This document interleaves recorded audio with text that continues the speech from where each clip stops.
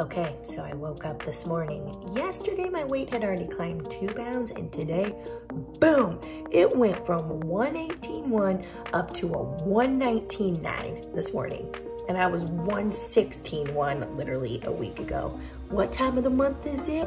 Woo! It's cycle time. It's my favorite time of the month, said no one ever. So I want to give you my best tips and tricks. I have 5 of them that's going to help you stay on plan with your health and fitness. You're going to come off your cycle feeling lean as heck, and you're going to just be like, wow, this wasn't so bad. So let me show you how. All right, if you're a female and you're watching this, you've probably asked this question to yourself. Can I lose weight on my period? When I see the scale fluctuate, what is happening on my time of the month? Am I actually gaining fat? Am I actually gaining weight? And then the question that usually follows it is, oh, what can I do about all of this bloat? Like right before your cycle, you were probably feeling it, right? Like you were crushing your workout plan, you were crushing your nutrition plan, you're feeling tight, your stomach's feeling flat, and then boom, 3 pounds, 5 pounds, 9 pounds up overnight, and you're like, what the heck is happening? I want to throw in the towel. So today, I'm going to answer that question. Can you still lose weight on your period? And what to do about that bloat. Alright, so before we get started, don't forget, if you haven't already, be sure you subscribe to the channel, hit that bell right next to the subscribe button so you get notifications for upcoming episodes, and let me know in the comments, what other questions would you like answered? Alright, so let's answer question number 1. Can you lose weight when you are on your cycle, on your time of the month? Absolutely you can. So if you are someone that has had a cycle for a while right now, you probably know about the time of the month that it's coming. You probably know how you're gonna feel leading into it. You probably know the symptoms you experience. And so knowing that, having that knowledge, it can help you better prepare during your cycle to still show up and still keep crushing your workout and crushing your nutrition plan. So when the cycle passes, you're gonna reap the benefits of still sticking to your plan and dropping body fat and losing weight. So what happens during your cycle when you see that weight fluctuation? It's literally just water weight. If you are following a nutrition plan that's designed to keep you at the same weight or designed to help you lose weight or burn body fat, then you want to just keep going with that nutrition plan. You don't want to change a thing. So many times we jump on that scale and we see that number spike on our cycle and we become reactive. We go into restrictive mode. We stop eating the plan that we were eating before. We eat way less to think that that's gonna help get our weight down.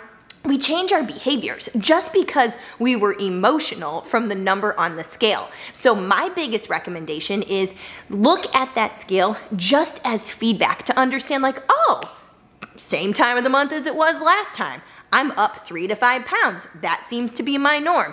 The very following week, because I'm still tracking my weight, it flushes right out and back to normal. So you don't have to be reactive then. What you want to do, tip number 1, is stay tight to your plan, all right? So if you're following macros, if you're following a nutrition plan, don't change a thing. Keep just plugging away. Make sure that you're sleeping. Make sure that you're staying hydrated. Make sure that you're moving best you can. You will reap the benefits of sticking tight to your plan and not reacting. You're gonna come out still dropping body fat, and as soon as that water weight flushes, because that's all it is, that number on the scale, it's just your body's response to your hormones changing. It's a water weight response. And so it will pass, just like the cycle will, so don't be reactive. Stay tight to your plan. So that's tip number 1 of how to keep losing weight when you're on your cycle.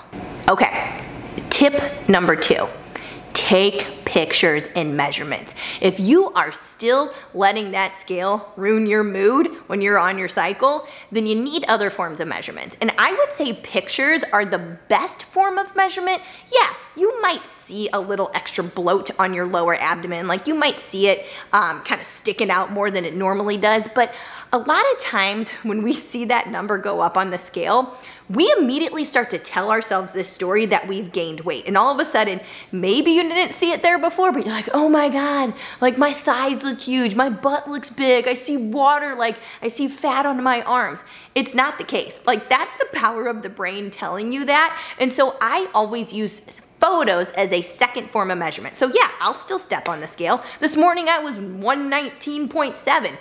A week ago, I was like 116. So a 4-pound increase when I am absolutely smashing my macronutrients right now and I am eating for fat loss. There's no way that I gained 4 pounds in the course of a week. So then I go and I take a picture and I'm like, oh yeah, dang, okay, I'm still looking good. Like I still see my abs on my cycle. So that number on the scale means absolutely nothing when you have other forms of measurement. You can also take like a tape measure and do physical measurements and maybe track it every single week, like take your navel and then the smallest part of your waist and your hips, and then when you're on your cycle, take those again, and yeah, they might be a little bit more around where you hold your bloat, but then you're gonna have a better idea the following week when you retake it that it was nothing but a response to hormones shifting. So second tip, after making sure that you stay tight to your plan, is take other forms of measurement.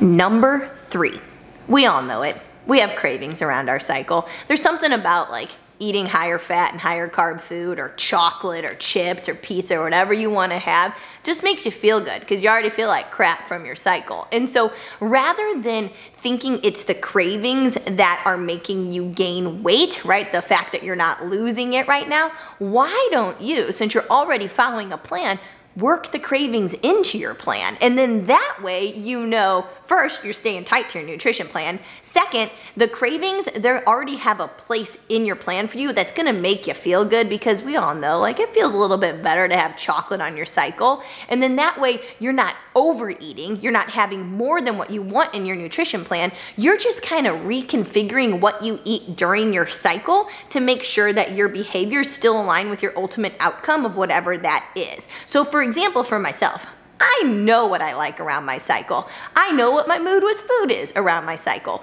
So rather than stressing about like, oh, I shouldn't have that, that's gonna make me fat, I just look at my day and I figure out in my big picture plan of my nutrition, how can I fit that in? So if I'm gonna decide to have chocolate and I'm gonna decide to have cereal and I'm gonna decide to have chips, I know those are predominantly carbs and fats. So all I have to do is plug those into my nutrition plan first thing in the day, and then I don't have to feel guilty about having that stuff around my cycle because it all just fits into a number. And if the number again is designed for fat loss, or for staying at the same weight, it doesn't matter what the food choice is. It's just making sure that you know yourself and your behaviors, and if you have cravings, just working them in rather than just stressing out about having them and think you're gonna gain some body fat. So number 3, like fit your cravings in. You don't have to just try to stick them away from you. Add them in and enjoy them. Okay, so that brings me to what to do about the bloat for number 4 and number 5. So if you are experiencing bloating on your cycle, which most of us do, again, it's just because there is a shift of hormones. When you get your cycle, if you know much about it, progesterone had been raising in case you were pregnant, and then when your cycle comes, that means you were not pregnant, so your progesterone is now coming down. That is typically the hormone that makes us feel a little bit more bloated and why we retain water. But soon enough, it's gonna shift, and then estrogen's gonna start taking its place, and that's when we get that nice whoosh when the water weight comes away. And so one thing you can do about the bloat is do not eat foods on your cycle that you already know you get a digestive or bloating response to. So if you're someone who doesn't handle dairy well anyway, I wouldn't go and eat a lot of dairy on your cycle because it's only gonna further exacerbate the bloat. So be mindful of food choices that you know your body doesn't do well with. Like I know a lot of people with protein powders, some people don't do well with dairy ones like whey. So I wouldn't go and just eat a bunch of whey protein on your cycle because then you're only gonna feel more bloated. So first, know the foods that make you feel good and fill up on those. And you can always go and like look up a low inflammatory food list. That's a great way to structure your food during this time of the month to help with, it won't get rid of the bloat, but it'll help minimize it so it's not getting even worse than what it is. So I would find low FOD foods, so low inflammatory foods, and then the other thing I would look at, and this is gonna sound crazy, but this is gonna help with the bloat, is actually having more processed carbs, okay? So number 5, my number 5 tip is find faster digesting carbohydrates. And so ones that have more fiber or they're more, let's say, natural in their normal state, so like a single ingredient food, they are designed to digest slower, right? So they're gonna stay in us longer, they're gonna keep us fuller longer, they're gonna keep our blood sugar stable, okay? But because of that, because they take longer to digest, they sit in your stomach longer, making you maybe feel a little extra bloated. So I would say this is the time of the month where if you want more processed carbs, like so faster digesting carbs, add them in. So if you want chips or cereal or crackers or whatever it is, they're already closer.